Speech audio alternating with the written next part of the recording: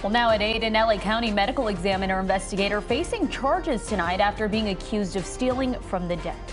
Welcome back to KCAL News at 8. Streaming live on CBS News Los Angeles, I'm Leslie Meddy. Hi, everyone. I'm Susie Sa. Investigators say at least one of those thefts was actually caught on camera. KCAL News assignment editor Mike Rogers at the desk now. Mike, what are the details on this one? Yeah, Susie and Leslie, the district attorney's office held a big press conference today about this whole thing. And, they talked about how this investigator was supposed to go to these scenes, investigate these deaths, but instead they accuse him of stealing from the people that he was investigating. Now, I'll show you some video here of the coroner's office there at downtown LA.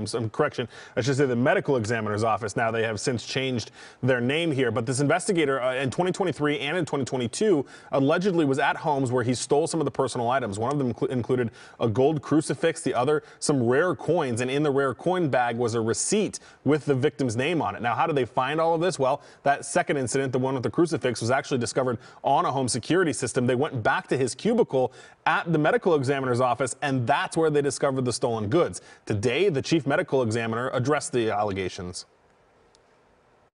Very just disappointed.